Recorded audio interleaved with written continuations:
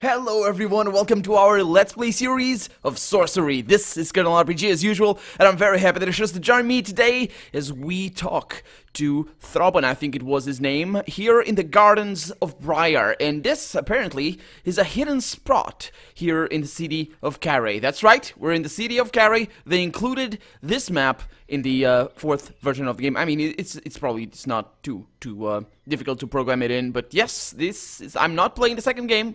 I'm playing the fourth one, the fourth part of Sorcery.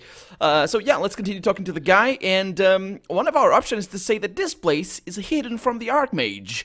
You observe. Quite so, Throbbin replies. The Archmage would chew a death sponge mushroom and then eat my brains if he had the chance. Best for all of us if that doesn't happen. Oh, but I must return to Mampang, you insist. I have a mission.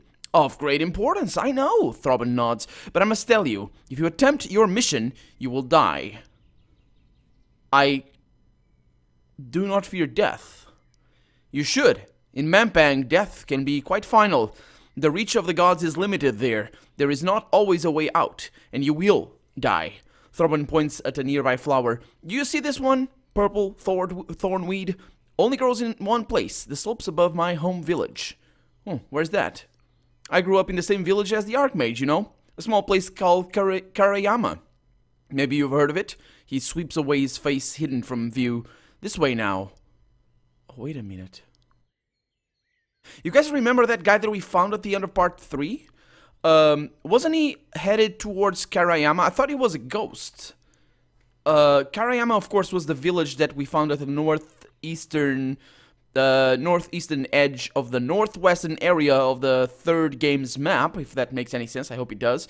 It's that little village that was only in the past and got completely obliterated, and I'm not really sure why. I'm not really sure why at all in the future, or in the present rather. So I'm not really sure at all. He sweeps away his face hidden from view. This way now. He steps between two plants and disappears. Okay, let's go into the gardens, I guess. Let me drag this properly. You push your way between the plants and find the beggar waiting. Only now he is no beggar, but a tall, handsome man wearing a long cloak embroidered with runes of power. There you are, he booms. I was told to expect you. Told by who? A younger self, I think, he replies, though it's not always easy to tell. He frowns. Please excuse any confusion. I use these gardens for conversation quite extensively, but I have to space them out. One cannot have things overlapping. Now then. What do you mean now then? He smiles. I believe we'll be talking about Mampang and your impending death. Will you help me? I won't save your life, if that's what you mean, he replies. I may make your death a little more valuable, however. He points up. The dome is gone, and it's now nighttime. Stars shine overhead. I like these gardens for one reason above all. Can you see what it is? The constellations? Exactly, he sighs with evident pleasure.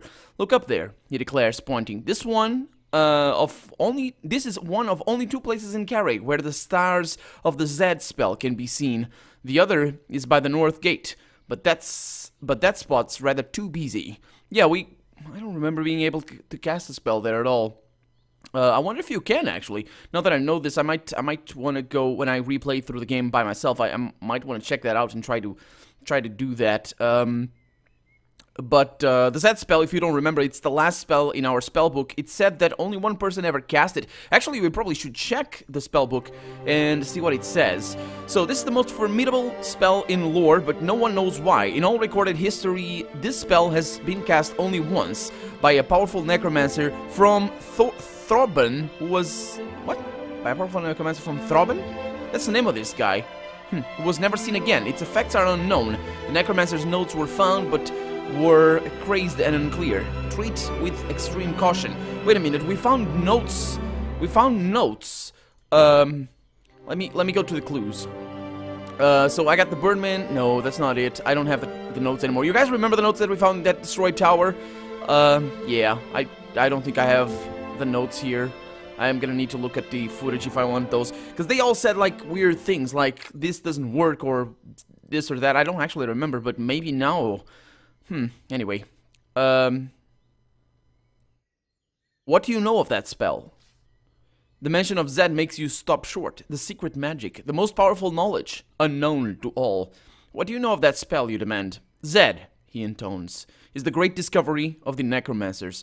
A spell powered by and fascinated by death. Fascinated? Yeah. Some thought it prevented death, but it does not. Quite the opposite.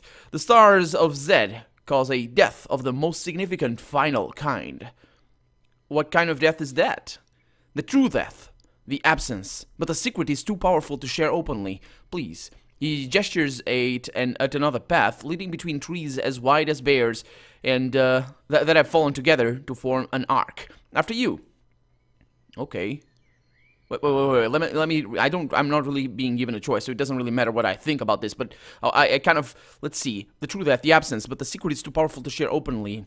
Does that cause? Yeah. Okay. So maybe he wants to cast that spell on me because he doesn't seem to have cast it upon himself. I don't know. You slip under the arc and arrive in a field of bright yellow and purple flowers, terrifically overgrown. Brambles choke the edges of the path. The man does not follow. I'm gonna move on. The beggar has abandoned you. It seems you must find a path back to Manpang yourself. Oh, really? Ugh, let's go onwards. I'm gonna trust on the guy. I think he's my friend. I really hope he is. Although, at this point, I have no idea. I have no reason to believe that he's my friend. The Archmage might turn out to be my greatest ally for all I know. I don't know. You push forwards, although that actually would contradict although I'm probably being used by the King of Analand, so... to some extent, I don't... Because it's weird how the game tries to force me to say that the Archmage is evil, when it doesn't really give nearly enough reason for you to believe so. So it's kind of, it's like the game is trying to force me, either subconsciously or through practical means by having me being able to say that the Archmage is evil, to try to force me to believe that's the case. And then maybe he's gonna, I'm just conjecturing at this point. I know a few of you guys have played the game to the end, so it's, I hope this doesn't sound just like total BS, but, well, this is just how I see things. I think the story is wide open at this point. I really don't know what to think of this guy. So you push forward through the towering flowers into an area of cracked blue paving and fronded shrubs in glass pots. To your relief, the beggar is here once more. He looks older than ever. Now you understand, he hisses. Now you see why you have to die. No, I do not understand you. I'll tell you all you need to know, he says. The Zed spell is difficult to cast. You see, because you can't cast it at once, you have to cast it at 2 separate times. 2 times, but 1 casting. Got it? Oh. Like left and right hands clasped together, he demonstrates linking thumbs and flapping his fingers like a butterfly. So you must... No, I don't think that's what he means. Begin now and finish later. I think what he means is that 2 times in the magical sort of way, the way we've been dealing with it. So, I'm gonna say nothing here. You say nothing and the beggar continues to talk. So you cast it then and before. And that's the crazy thing about it, is you need to cast it in the future and then in the past, in that order apparently. And when both castings are cast, they are the same casting. 2 castings at different times cannot be at different times, so the time between disappears. He squashes his butterfly fingers into a single 2-handed fist. And the time collapses? Beautifully put, he replies. The beggar spits a tooth, then picks it up to admire. Be valuable that one of these days. What? Be valuable that one of these days, he remarks. Again, he said this before. Now then. No, okay, so now then, I think I just gave it the wrong intonation. And this might be the same. Be valuable that one of... I don't know. That? Huh. Let's take the tooth. You reach down for it. Uncouth villain, he curses, batting your hand away. Now we'd best get going on. We'd best be getting on. We don't want you back here where you finally die. When I die? Yes. Throbbing closes his dirt-smugged eyes and concentrates, and slowly the walls of Manpang return. Okay, so that... He cast the spell, didn't he? There you are again, smiles the beggar, who is now back as he began. He lifts a crooked finger. Not a word. There are spies everywhere. One last thing to do. Draw your sword. I don't think I need... I'm being used. I don't know what to try. Why? It's the sort of thing people do in Mampang. Draw it. Okay. That's a good reason. But he's clearly hiding something from me. I can't decide. I need to decide. I can't go back in time either. So these decisions, whatever happened, it really didn't get too much choice in the previous one. Although going towards him I might have been able to see him cast a spell or something. Because I'm pretty sure he just cast a spell. I wouldn't be able to uncast that, sure, but he doesn't know I suspect him. If I do indeed suspect him, which I'm not really sure I do. Holy crap! I'm gonna... let's keep the facade here. I don't think it's gonna end up in my death, and I don't think it will bring me any closer to my death either. So let's draw the blade. You obediently draw your blade. Throbbin beams with glee, and then before you can stop him, he runs himself deep onto the blade. What the hell? For the ghosts of the Backlands, I curse you with this, he whispers. And there is fury in his eyes. In the last moments, you see him hurl up his arms, creating some kind of incantation. A terrible force builds around his body, and then seems to only half explode. You are caught at the moment of detonation. I didn't die, though. Did I? The explosion dies away, its force curiously unspent, as though waiting, but you feel stronger for it. What? You look around, still disorientated. There is no sign of the beggar. The road runs past you, east and west. Time to continue. Damn it. Damn it. I just screwed up my game. I just screwed up my game. I think I got a bad ending. Right there. Right there. Because... right there. Damn it. Damn it!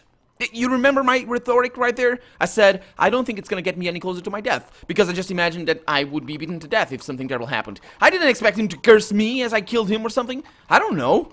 Holy crap. Anyway, I don't think we need to go this way. Although, to be honest, this might be a good place to hide people.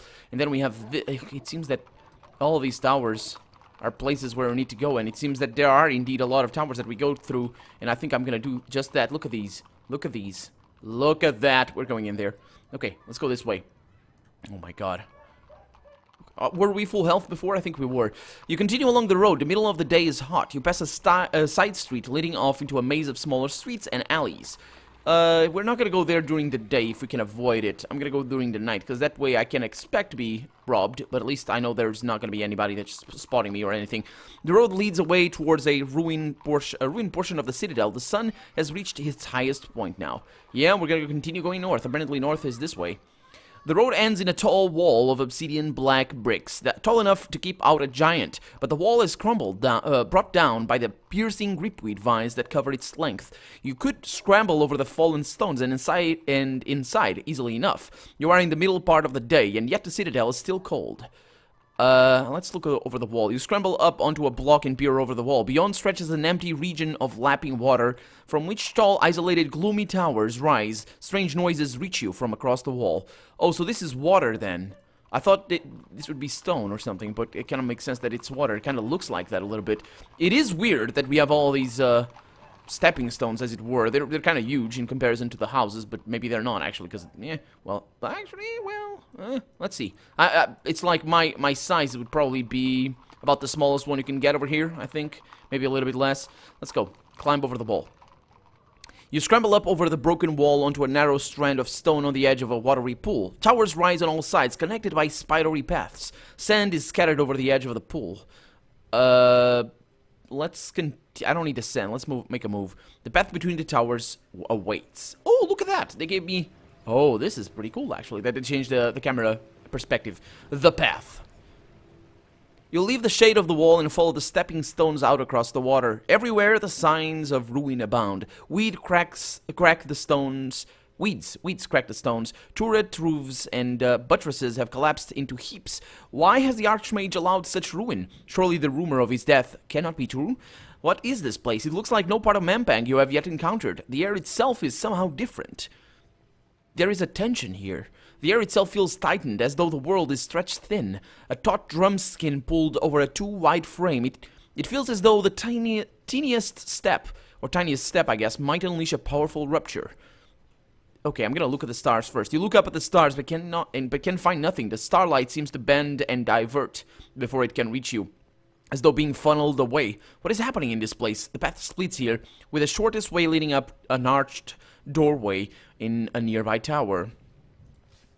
You look over at the nearby tower. It is squat and ugly, with a low, slightly squalid archway leading inside, but you must keep moving. Okay, we are gonna explore all of these towers.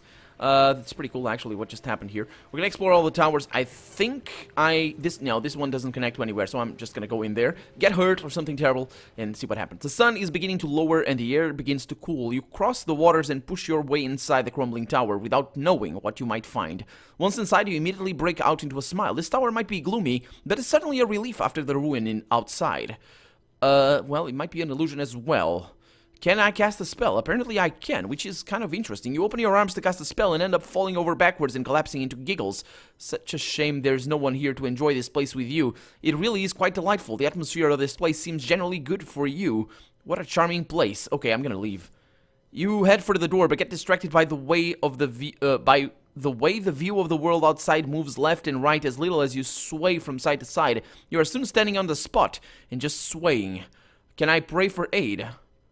I think I might be able to. Let's pray for aid, because I think we might be about to die. You close your eyes and attempt to offer a prayer, but end up singing a song from your childhood instead. 5 sight masters wearing spiky hats. The song brings a smile to your face, and it must be said, a tear to your eye. Oh boy.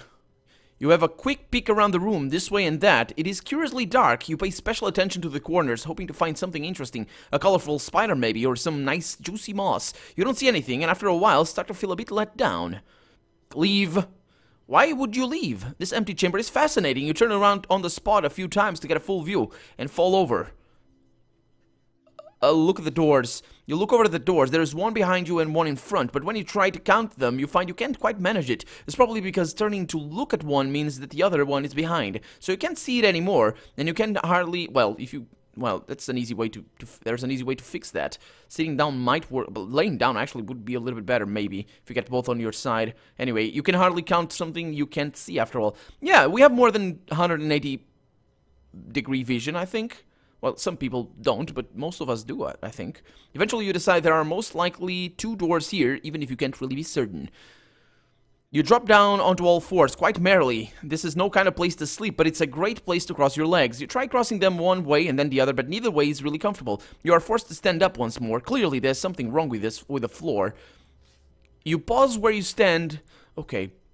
This is really disconcerting, actually. You pause where you stand to regard the cracks in the flagstone underfoot. You trace them this and that way. They form loops, branch, and then rejoin. It is, you realize, after some time, almost as though all the stones fitted together.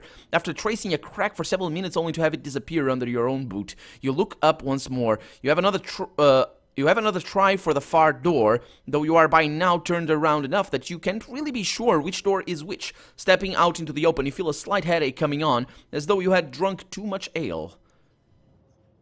Okay, so I think I'm gonna go this way, and if it sends me back this way, it's fine. But the reason why I'm going this way is because after I get into this tower, because it doesn't seem to be, it seems to be a dead end, so I want to go that way anyway, and I don't want to come back through this tower, because it seems to be some kind of magic, but I think I'm gonna be sent to the other tower, the other door or something.